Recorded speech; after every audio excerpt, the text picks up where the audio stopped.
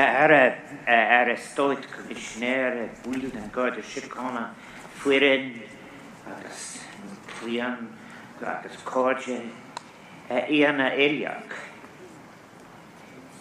It's a cahoirehe of Gwil Age the Ianson will witness a Gomorrah anew. It's kush áhar shagus brod an marú trana hérin a bhelli fer an akotávach der sha. Agus muid a lera hamas an a coltus bwil for na croga shan. Den Garda Síochana ag a maha agus I fósamon servi shimar colte.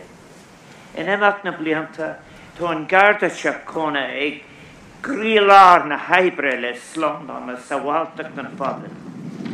Agus an stoid féin a chianto le blian agus cédanús agus tá ar meas agus an muid a stilse acha as a níl dá gúlgas.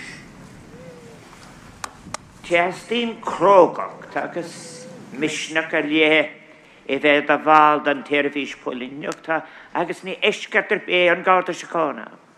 Agus an doróthúr is róhainnig in bhilgus contáid ag buint leis an náram úsal sin. Is ceart agus is michitún smuoineh le mór bheits aniu. Ní hamháin an na colta crógas sin de Garda Síochana sin a fuair bás agus iad am an eibra. Ach ar a deilig, a górja a górsanna, agus a go leacathe a fág a gúlach mór bhrón ara in an íag. I am honoured to join with you all today as we remember and pay tribute to all those who have lost their lives while serving in An Garda Síochana over the last 101 years. I'm particularly pleased that so many family members and friends of those whose lives and service are being recalled are present, as we share with you in remembering your loved ones, as we together publicly recognize not only the sacrifice which they, the serving officers we recall, have made, but also those sacrifices made by you, their families, through your support and understanding of their time given to the public welfare, a time given beyond their families. As a society, we owe a particular debt of gratitude to all those who serve in An Garda Síochana and in each of our emergency services. All those who commit their working lives to An Garda Síochana contribute to the public good, the public space, the shared world, protecting our citizens from harm and assisting them day in, day out, but more importantly, in what are often for citizens and communities their darkest, most painful moments. As President of Ireland, on behalf of all of the people of Ireland, I thank them for their service. Mavhuikas Lob. In remembering those taken in the most sudden of circumstances, in some cases most brutally, we are reminded of the bravery which is represented by all of those who have committed their lives to public safety, knowing that on any given day they may find themselves in the gravest of circumstances. The work of An Garda Síochana over the last 100 years cannot be captured in any brief summary, nor in any narrow account or definition of policy. It includes all of the work of all those who have served in our communities over the last century, providing, as they did, in so many practical and intangible ways, that comfort which so many have experienced in their moments of greatest loss, and from day to day assisting and protecting us, not only when the worst calamities arise, but when they are being prepared, threatened, or feared. Those members whose lives and services are being recalled and honoured by the monument we stand before today includes each of those members of An Garda Síochana murdered in the line of duty. It calls to memory, too, those who lost their lives while rescuing others from our waters or assisting the public, suffering, distressed and displaced in times of flooding, or again during the COVID-19 pandemic, while responding to emergency calls, and at so many times and in differing conditions which we have collectively and individually faced. So, Tres Liamlo, may I commend An Garda Síochana for extending the monument's reach beyond its original conception, including, as it now does, the names of all those members and staff of An Garda Síochana who have lost their lives in whatever circumstances while serving in the organisation, each one leaving behind, as they did, grieving families, close friendships, and community members. This is a deeply appropriate measure, while there is an outpouring of national loss each time a member of An Garda Síochana is killed in the line of duty. The personal and collective grief experienced by all those who lose an individual at a young age in any circumstance has a devastating effect on their colleagues, their community, and most of all, their family. As President of Ireland, I have, in recent years, many times travelled to parts of Ireland where some of our citizens, their families and communities are experiencing deep trauma following a tragic loss of loved ones. In such circumstances, the Gardaí are so often at the forefront of those who are called on to help and support us as we deal with personal and communal devastation. It is therefore all the more upsetting to any community to lose such important members of their community in whom they have come to place their trust.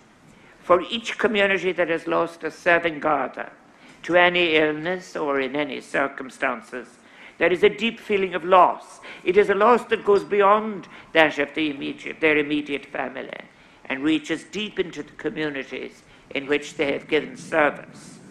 It is so appropriate, too, as I have said, that the monument recalls not just Garda members but also Garda staff.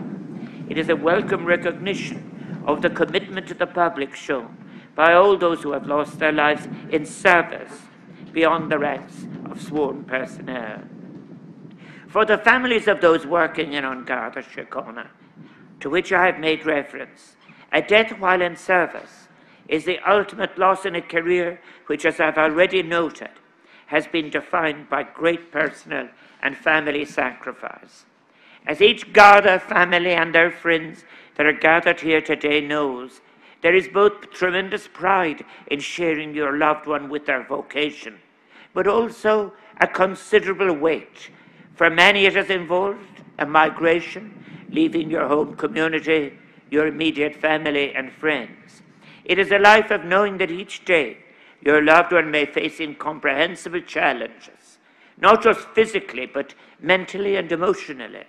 The knowledge that their job will demand that they cannot always be there when you may wish them to be for your circumstances, but that they must be there daily for families throughout your adopted communities. It is that willingness to give beyond the self, to earn trust in the broadest sense of serving the community, that I believe is the strength of An Garda Síochana. It is a tradition not simply or narrowly of coercive control, but of community support and service and advice and interaction. As we are all aware, An Garda Síochana emerges from a complex history, inevitably complex in the sense of the historical events of the times. There were often difficult relationships which the public experienced and would come to experience with the different policing organizations of those decades. Of its birth at the onset of a time of civil war itself, and in the complex early days of the organization itself. From that complex history, and indeed informed by it, emerged a police service to which we have been able to entrust our safety. The transition to a largely unarmed civil authority, when it came, is an important part of the history of the foundation of the state itself, and An Garda Síochana has proven itself through its history as an organization to which so many citizens have been happy to place their trust, turn to, acknowledge assistance. It is important, too, that we remember that throughout our history, achieving trust, being accepted as a defender of the public good, has been and remains a continuing challenge. There have been those who have not always felt that the police service represented them or was on their side. There are, I recognize, particular communities and groups who felt at times that they've not been as protected as they should.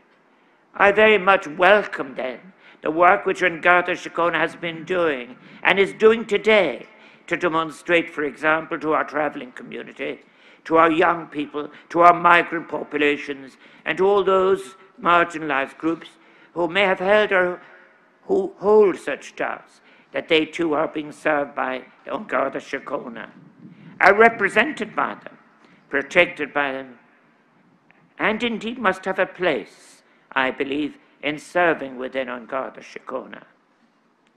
The inheritors of the tradition to which I've referred are today's Garda members and staff, women and men who play such a vital role as community Gardaí, serving our young and diverse society, protecting victims of domestic violence, dealing with the new challenges which we face, from white-collar crime to cybersecurity, new and revived forms of discrimination and abuse, and all those other means by which our safety can be put at risk. I welcome the work which has been done between our Garda Síochana and other police services towards ensuring that we each learn what is best practice in working with all sections of our populations towards our collective safety and in ever-changing circumstances. Indeed, I was very pleased that one of the earliest receptions which I was able to hold after being elected as President of Ireland was to welcome those participating in the 6th European Gay Police Association Conference to Oras and Outron in 2012. It is in building that inclusive, open, diverse society to which we all aspire, in providing safety, comfort, and the assurance of a life without harassment or harm, that we can most appropriately honour the 1,800 women and men named on this monument, which will be rededicated later today. On behalf of the people of Ireland, may I thank all of you, their family members, for sharing them with us as they dedicated their lives to our service. We remain in their debt and in yours. Síochána Shiri da nanam nakla dílis Eliog. Mabuikas lid Eliog is berbanacht niwan the new istantaki.